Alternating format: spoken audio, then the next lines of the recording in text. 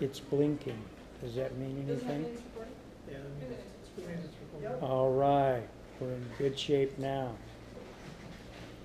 For everybody watching by YouTube, we finally got the equipment up and running. If you've been following along with us, you know that we've been examining the revelation of Jesus Christ to the Apostle John,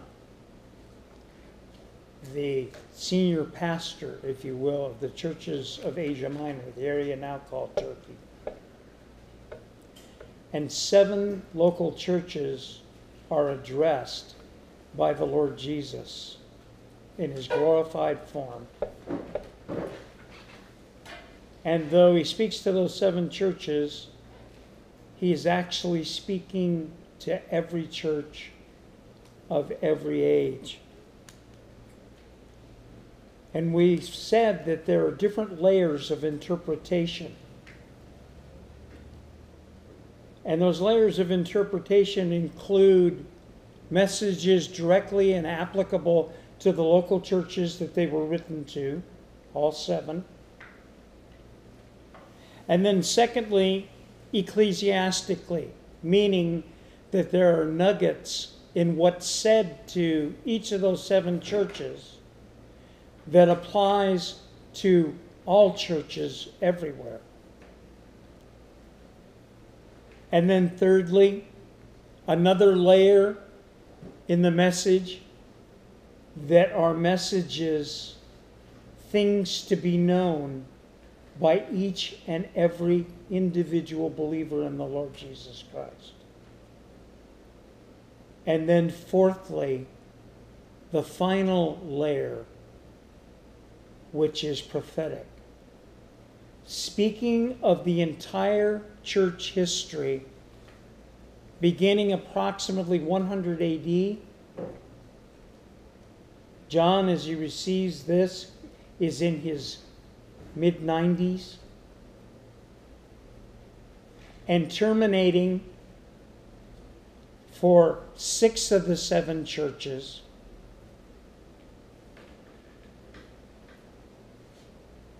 Well, maybe tomorrow, upon the rapture of the church.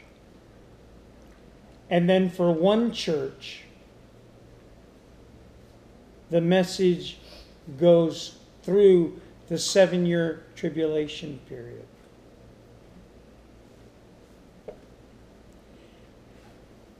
We've also said that the final 4 churches have something unique in common that the first 3 churches do not.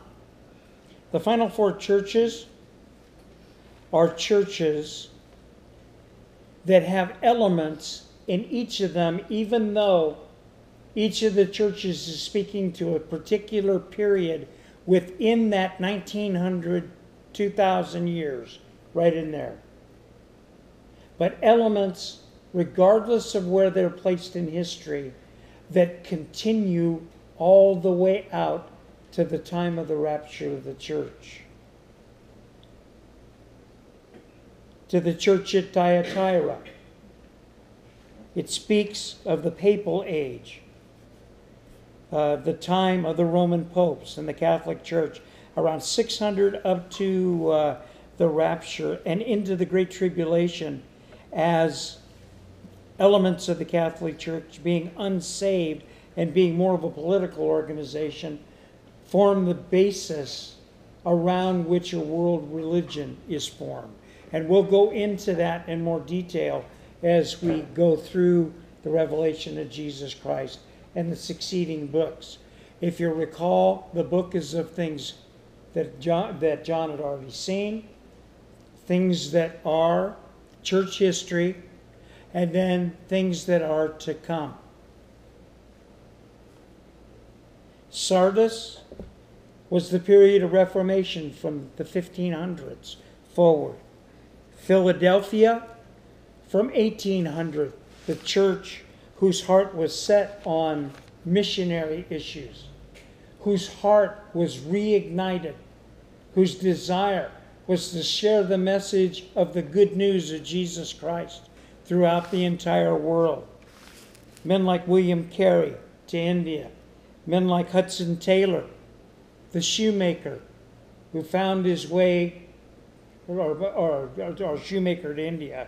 And then Hudson Taylor taking off with virtually no money and the clothes on his back, taking ship to China. And D.L. Moody, a man with no seminary training, no Bible school training, and a heart for God, who set the United States of America on fire for Jesus. Now notice that the last 4 churches that are spoken of in Revelation, elements of those churches are still going. Now we finally come to the last church. As short as the 3rd chapter of the Revelation of Jesus Christ is, you wouldn't think you could get this much out of it. Buckle your seatbelts. We're at Laodicea. Laodicea is the last church addressed by Jesus before the rapture. And it is the last church in the last church age that finds itself in the sequence of church history from about 1900 AD until just beyond the next minute, to the time of Jesus' rapture of the church. There is one unique feature of the church of Laodicea, the church of today. Jesus does not have a single good thing to say to it. Not one. Other churches, Jesus begins with statements of commendation about the good things that they've done. And then statements of instruction, and then statements of condemnation for the things they did wrong, and telling them that they need to repent. The church at Laodicea, he has no word of condemnation, or no word of commendation to the church of Laodicea at all. That's a pretty chilling thought. He has substantial issues against the church from 1900 until today.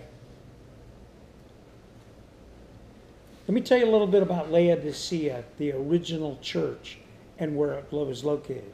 Laodicea was 6 miles south of the church at Philadelphia, the church that was the city of love. The church was the banking center and the most wealthy city of the entire region. All things financial found themselves to Laodicea. The people were rich. They had more money than anybody else in the world. Sound familiar?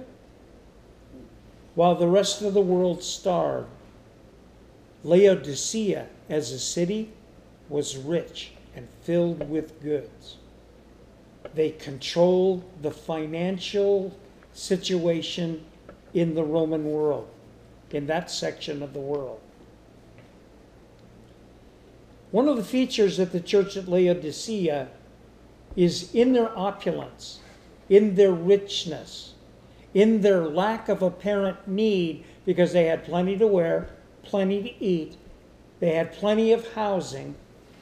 Anybody in Laodicea who somebody considered to be poor by the rest of the world's standards was rich. Laodicea was tied up in a culture of entertainment. As a matter of fact, if you go to Laodicea today, there is still an amphitheater there with 30,000 seats. 30,000. And Laodicea boasted that there was entertainment that happened non-stop in that Colosseum all the time.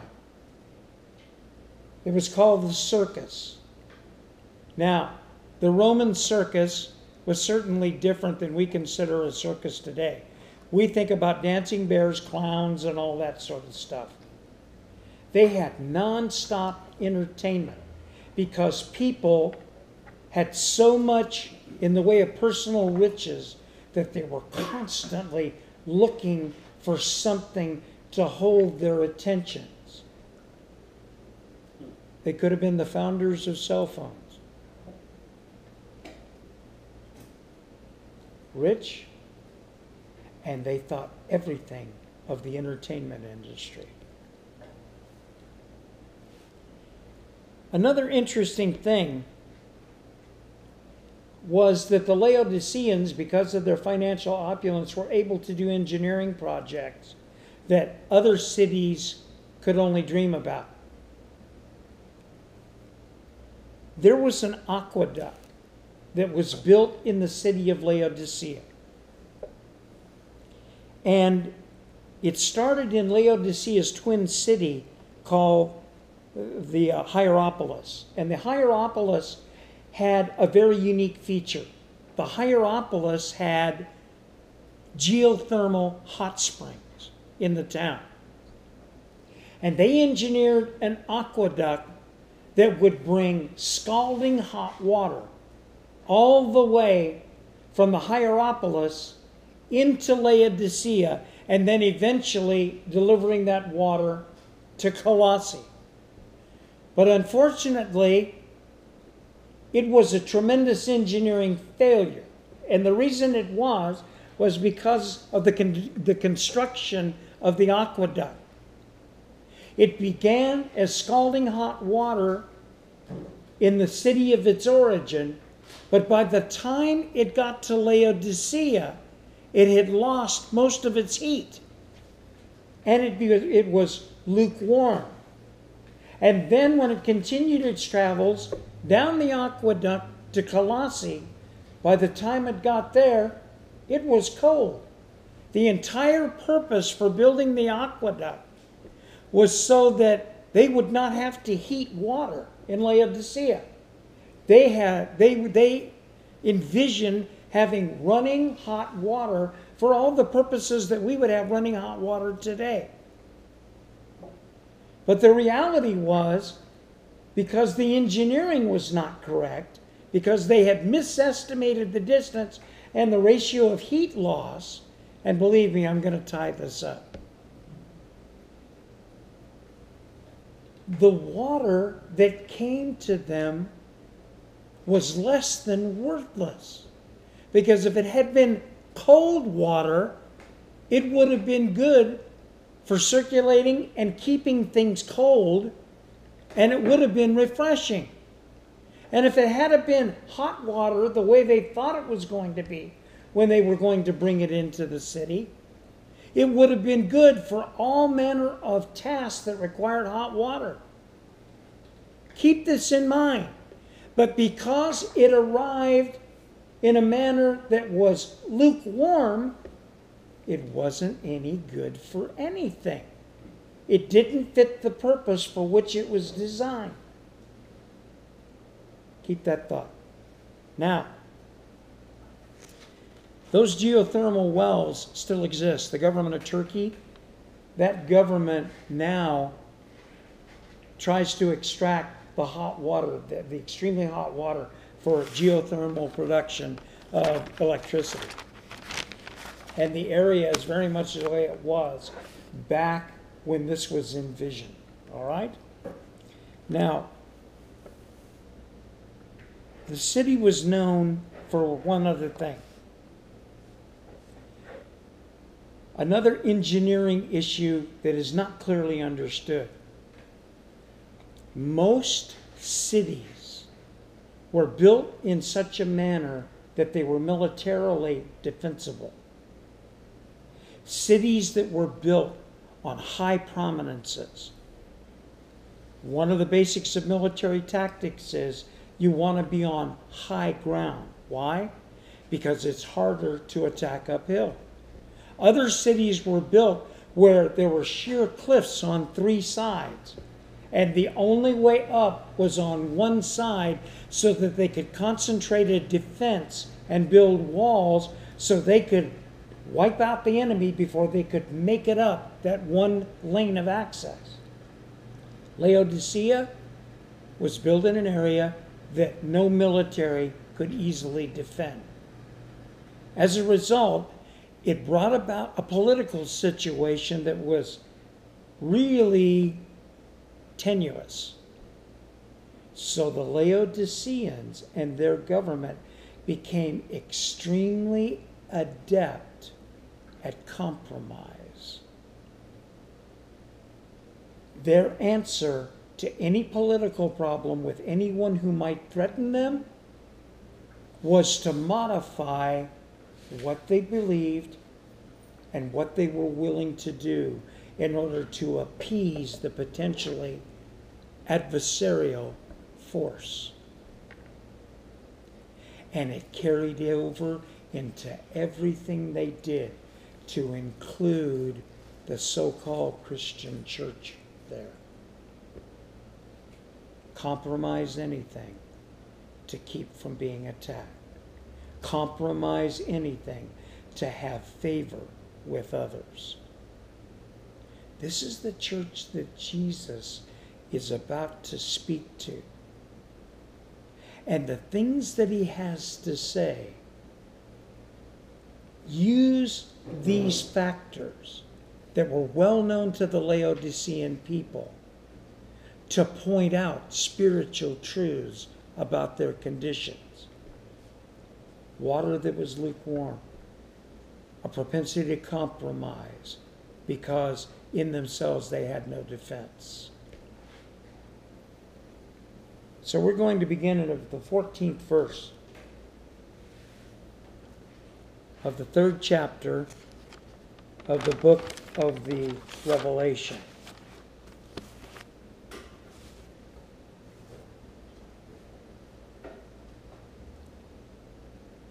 And to the angel of the church, to the angel of the church of the Laodiceans, write, these things says the Amen, the faithful, the true witness, the beginning of the creation of God. In that one verse is a huge amount of information.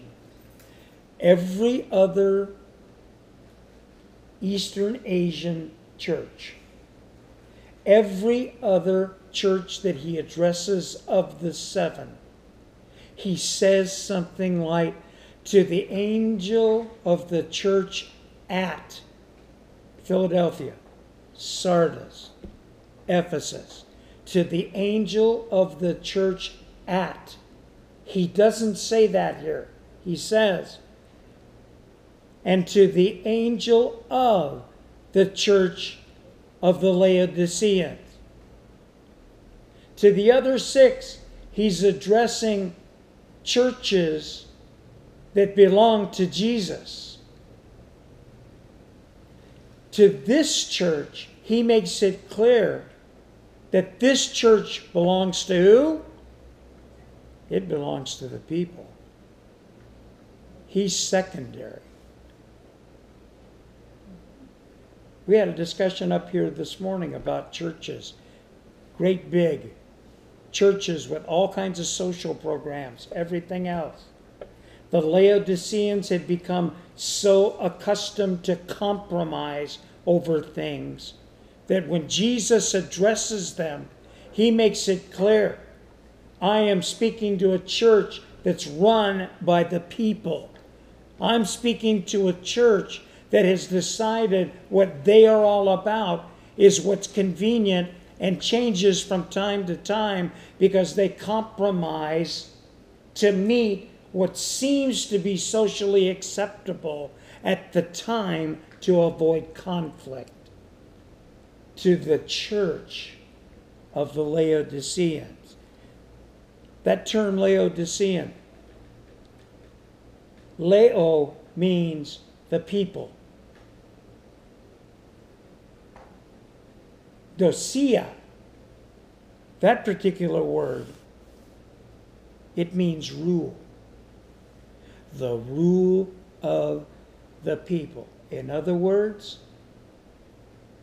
if the Scripture is inconvenient to us, we won't talk about that part of it. If the teachings of Jesus don't seem to match our society and what we think is right, we are not going to speak that in our church. It's where the original idea that everybody can have their own truth came from. Jesus speaks to them and says, I am speaking. Remember, he says nothing good to this church. He says, I am speaking to a church who has bought the idea that there's some other truth than I spoke in the Scripture. Pretty pointed, huh? Then he goes on. And to the angel of the church of the Laodiceans, write, these things says the Amen, and the faithful and true witness. Now that sounds like a strange thing to say. These things says the Amen. You know what the word Amen means? So be it. So be it. Amen means God said it, I believe it, it is so. It speaks of the fact that there is a truth that is true whether anybody believes it or not. There is absolute truth. Without any other external intervention, there are certain laws of nature that are absolute truth on this earth. One of them is gravity. And it doesn't make any difference what anybody believes about it. You may be able, through mechanical intervention, to defy gravity for a short period of time. Airplanes do that all the time. But you will come down. It is going to come down. Yep. When I was learning to fly, one of the things the flight instructor told me, he says, don't worry about making a landing. He said, you will land. The question is where and what the airplane will look like when you get to come down. The goal of a good landing? For the airplane to look like it did when you took off. Not crashed. But you are going to land. In the 60s, numerous stories about people taking drugs. LSD. Who went to the top of tall buildings and sincerely believed under the influence of the drug that they could fly. They believed it. It was their truth. And when they jumped off of the building, a greater truth that was true whether they believed it or not drew them to their death in concrete when they hit the ground. Jesus is speaking to this church of compromise. And he's saying, and to the angel of the church of the compromisers, the Laodiceans, those that are run by everybody's individual truth, write, these things says the Amen, the one that gives the truth whether anybody believes it or not. It's still true. It's like gravity. And the only question is, do you choose to believe and endorse the truth that goes beyond human choice? And then he says, the faithful and true witness. In other words, what I am telling you is the absolute truth. I don't have an agenda. The only agenda I have is to tell you the absolute truth that will be true, was true before you were born, will be true when the human race finally is relieved of the burden of sin in their life, and will be true for all eternity. It's a truth that is absolute. And Jesus now tells them, I'm the faithful and true witness. In other words, not only am I the Amen, the giver of absolute truth, but I'm the witness of that truth. And what I tell you tells you that that truth is knowable and it is knowable by me. Wow. What a statement. What an answer to people who think that there's such thing as individual truth.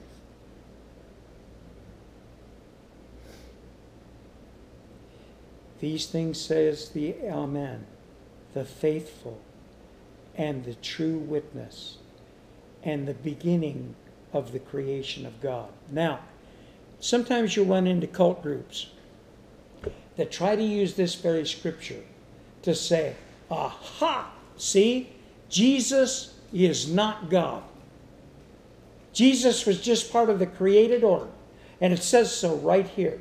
Jehovah's Witnesses love to use this one because they say he's Michael the Archangel.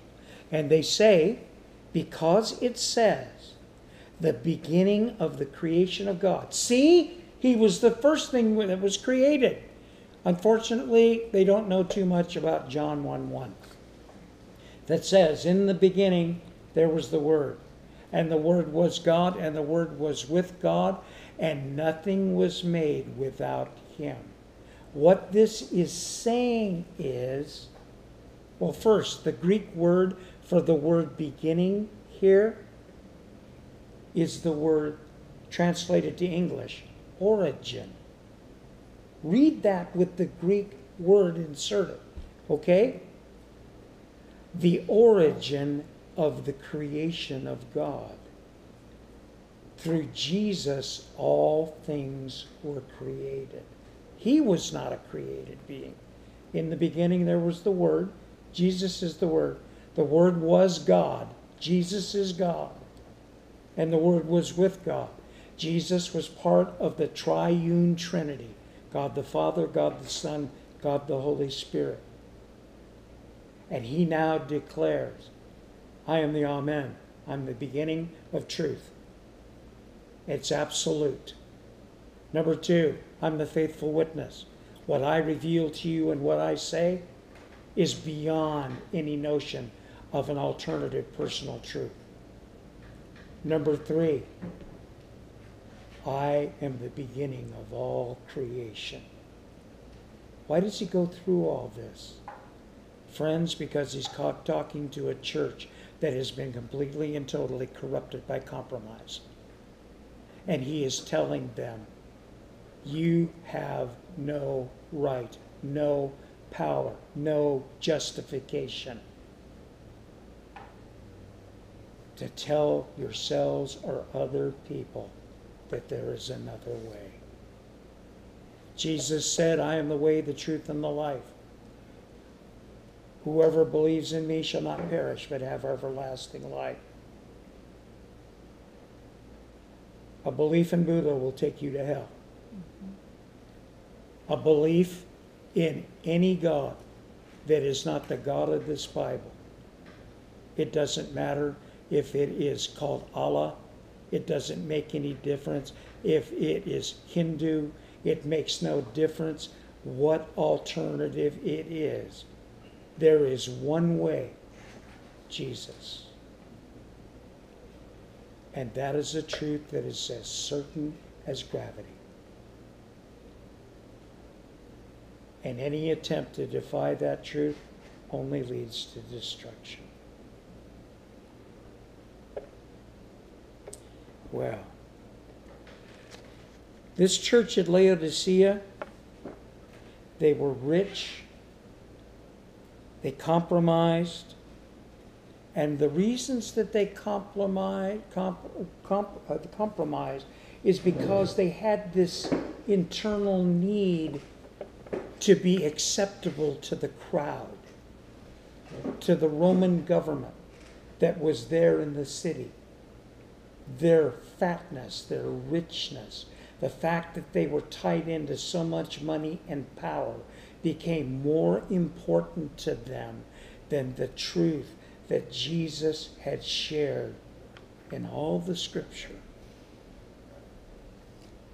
And because that was their heart, they had lost out completely on the purposes and plans of God.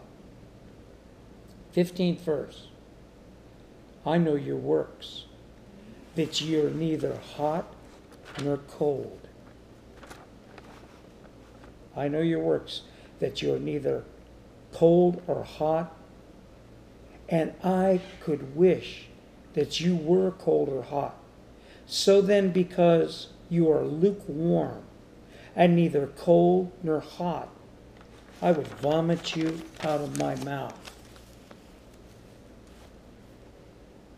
Isn't it interesting that he used something that they would understand about how worthless something is if it is not conformed to such a manner that it is useful in the estimation of the designers? They had designed this tremendous aqueduct to go from one city to theirs with all this hot water. And their purpose was to use it for the tremendous purposes that hot water could be used. Not having to expend any fuel, not having to build vessels to heat the water, to use it for their purposes. But rather, to have that arrive in a manner that it was useful by their definition. And only to find that it started out in such a manner that it would be useful, but by the time it got to them, because the heat was compromised in the aqueduct, it wasn't any good to drink, it was lukewarm, and it wasn't any good to do the things the hot water was supposed to do. In other words, the water was of no value in light of the original purposes for which it was brought in. And Jesus is speaking to this church, and he's saying, because of your propensity to compromise, because of your lack of willingness to stand up for the truth that I brought to you, because you have been unwilling to realize that what I tell you is the absolute truth, you have become worthless to the purposes of God. Oh yeah, you've been rich. Yeah, you got lots of people going to the church. And the reason you got lots of people going to your church is because you make every effort to eliminate anything that can offend anybody.